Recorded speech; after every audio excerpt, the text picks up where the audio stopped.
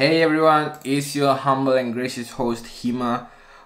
So in this video I'm gonna talk about Solana and looking at the charts and see what's going on. Of course, due to the recent interest rates hike news, all the risk assets including cryptos and your favorite tech stocks are going down. But is this the end or the beginning? All right, but it doesn't matter honestly. I want to quote Jeff Bezos, who said one time that the stock price doesn't necessarily indicate a bad asset, meaning that during the dot-com bubble, I think Amazon lost about 90% of its stock value. I think it went to about cents, like 2 cents or 5 cents or something. But the company was making like really good profit margins. They were making money. Your stock at one point, I think, went to $100, but then it went down to $6 or something like that. At the peak of the internet bubble, our stock peaked somewhere around $113. Okay. And then after the internet bubble, busted open, our stock went down to $6. It went from 113 to 6 in less than a year. Ouch. That whole period is very interesting because the stock is not the company and the company is not the stock. And so as I watched the stock fall from 113 to 6, I was also watching all of our internal business metrics, number of customers, profit per unit, everything you can imagine, defects, etc. Every single thing about the business was getting better and fast. But the stock price did not reflect the fact that the company was making money. So whether it's a bear market or a crash or whatever, it doesn't matter. If the asset is a performing asset, whether it's a stock or a crypto, the long-term potential is like really great and you don't have to worry about it. So that's look, I'm always bullish on crypto longer term. I think fiat currencies will not be there in 50 or 60 years, maybe even less than that, 10, 20 years, who knows. Okay, so Solana, I'm looking at it, we are at $139. I made a video yesterday, it was at 160 and now it's at 139. So where will this go? All right, so what does the chart say? Now we are seeing, I'm on the weekly charts, and we are seeing a head and shoulders pattern. And if you're watching my videos or if you have a basic trading knowledge, a head and shoulders pattern is usually a bearish pattern, meaning that if you see a head and shoulders pattern somewhere, it's gonna turn into a red C.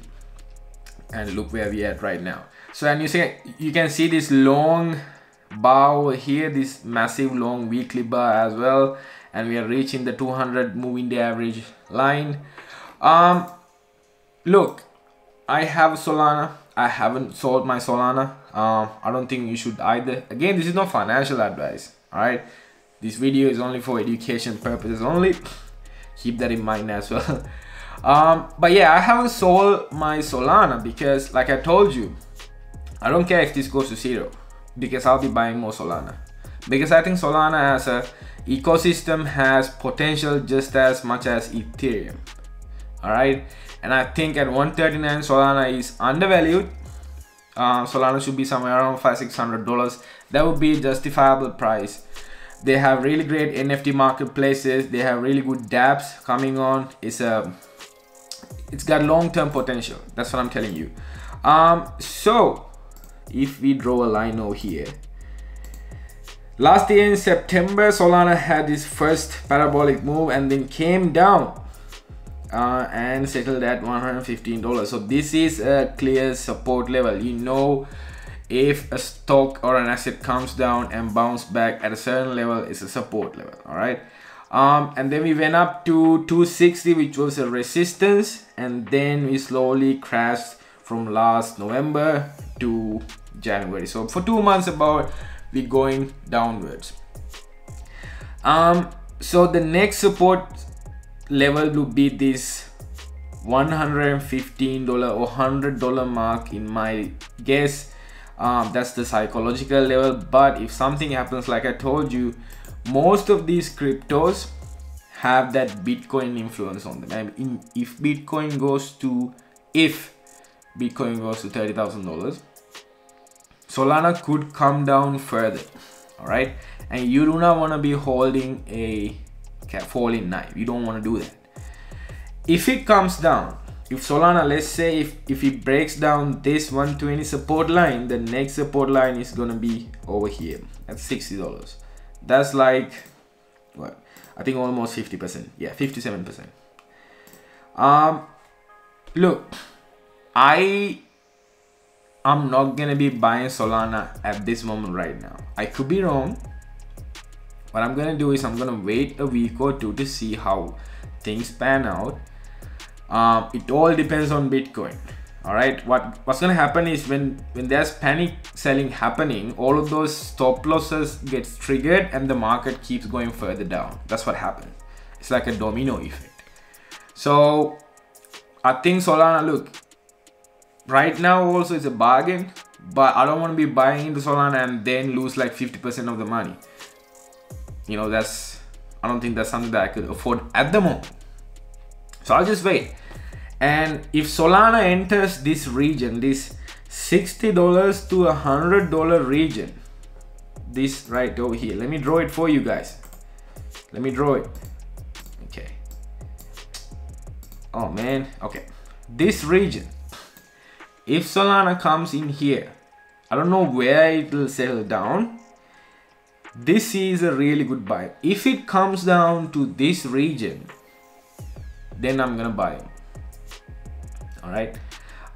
But again, like I told you, Solana is a really good project and you have to think longer term. It's not today, tomorrow, next month. What's it's gonna be in 5 years, 10 years, like that. So I hope I gave you guys some sort of insight on what's going to happen.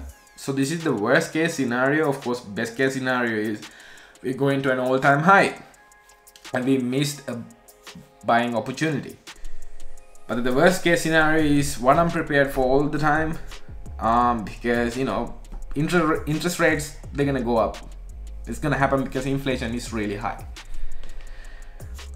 So trade with caution, of course, and don't go all in. Be very careful, and put in money where you can afford to lose. All right, don't put all of your money. Don't put your rent money in here. Don't put your fuel money in here. Be very careful. And I'll see you guys in another video. Until then, happy trading.